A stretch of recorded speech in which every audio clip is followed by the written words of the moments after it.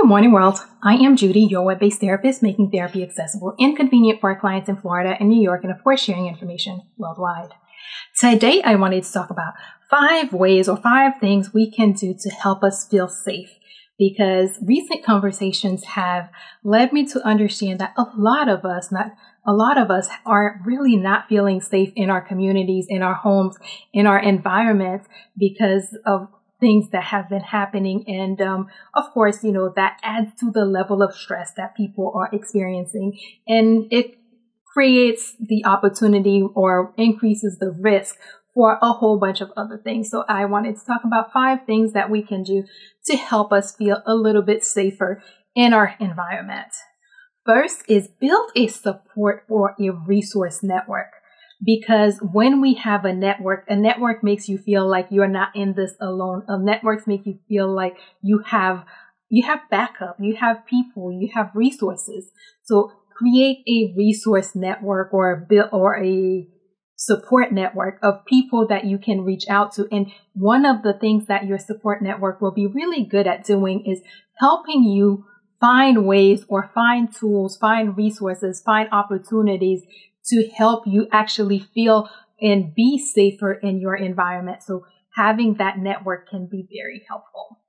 2, get involved in your community. When we're involved working towards a solution, it makes you feel like you're doing something. And when you're working on something, when you're actively participating and doing things to help get or resolve the issue, you can feel safer because you see, okay, there is help coming, there is change coming, there's stuff happening that will make me safer, and that can reduce the pressure that you're experiencing. So, and even the other thing about being on the front line, when you're out there, you're actively participating, you're actively working towards a solution, you get a front row seat to know, okay, this is coming, this is happening. You get a front row seat to know what is going on, what is happening, to make your community, to make your environment safer, so that you will in turn feel safer because you see, hey, these are the resources that are being put in place. 3, educate yourself. A lot of times that feeling of fear or not feeling comfortable or feeling fear in your own environment comes from a sense of powerlessness, or maybe it just brings with it that sense of powerlessness where things are happening and you're not sure, or you don't see, okay, what can I do about it? I don't see what I can do to make a difference, what I can do to change the situation. But by educating yourself, and then it's gonna come down to figuring out what knowledge do you need to help you feel safer. Maybe you need a self-defense class to help you feel like, okay, if something happens, let's see, if I come into contact with such and such situation, this is how I can deal with it. One great example of this, I don't know if you've ever seen a child who's just been through one of those stranger danger kind of educations, or one of the fire prevention, where the child feels empowered because it's like, oh, okay, if something happens, and they'll tell you, if a stranger tries to make me get into a car, I'm going to scream, stranger danger. And when you see that, they're excited because they know that they have a tool, they have a resource. And even as adults, it helps us too if we know that we have tools, that we have resources. So it may be self-defense classes. Sometimes for some people, it may be that you need weapons. I'm not recommending that people go out and start buying guns, but what knowledge that do you need in order to feel safe? Is it that you need to better understand the laws that are in your community? Is it that you need to better understand how to protect yourself? Is it that you need to better understand how to protect yourself in your home? What information do you need to help you feel safer? And figure out, once you know what you need to know, then get that knowledge. With that knowledge, of course, create a safe space. It's crazy that we could feel unsafe in our very own home, in our very own community, but we know that it is happening right now. Many people are not feeling safe in their home, in their community. So one of the things that we need to start figuring out how to do is create some safe spaces, whether it's figuring out how do you make your home a safe space? How do you make a space in your community a safe space. And to do that, you first need to figure out, okay, what makes you feel safe? What will you need to have in place in order for you to feel safe? And then start implementing those. Maybe you need an alarm system in your home, and that will make you feel safer. So if that's what you need, then get that. Again, I talked about educating yourself. Maybe whether you need a self-defense class or better lighting, what needs to happen.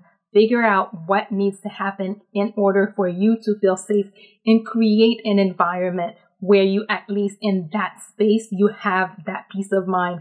It may be that there's a lot going on out in the world where you don't feel safe out in the street, but at least you have that one room, that one space in your home where it's like, okay, when I'm here, I know I'm good. I know things are good because X, Y, Z. What do you need to put in there?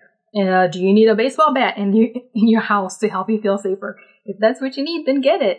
Do you need to, and sometimes it may not even be physical items. It may be emotional or mental. Maybe you need to create a Zen room in your house. Maybe you need to create a meditation room in your house. Something that will, when you get in there, you're like, where you'll feel like, in this little cocoon, I'm okay. 4, actually 5, talk.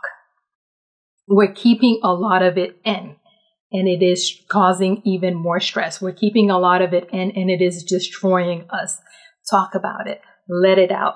Whatever you're experiencing, find someone that you can talk about it with. Sometimes it may be a friend that can help you come up with solutions, that can help you work out a plan to help you get out of this situation. Or maybe sometimes you need to talk to a professional. If that's what you need, then reach out, find someone that you can talk to, find someone that will help you let this out, vent it out, find solutions so that you can work towards a better feeling place. Let's do a quick recap. 1, build a support/resource network, because that will support network will provide you with resources. And of course, having resources will help you feel a lot more empowered.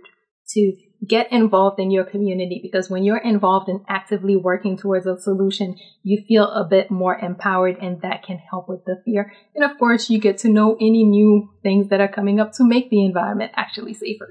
Educate yourself, because when you're educated, when you know what it is that you need, what information you need to make you feel safe, to make you feel comfortable, figure that out and get that information. If you need to take a self-defense class so that you know how to defend yourself, then do that.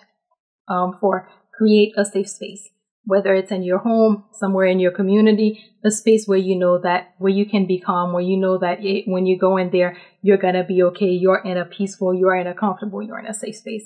And of course, talk about it, because there's a lot going on. And when we keep it in, it's doing more damage. It's doing even more damage. So make sure that you're talking about whatever is going on with you, whether it's with a friend who's helping you, or if you need a professional, figure out how to get one, and based on your situation, and reach out to a professional and talk about it. As always, if you or someone you know happens to be going through something that's more than you can handle, please remember that even right now, when so much chaos is happening, there are professionals like myself who are providing remote services, who are available, able, and willing to help with whatever you may have going on. So figure out who they are in your community, so if you need them, you can reach out and get the help that you need. And that is all we have for today. Good morning, world. Have an awesome day.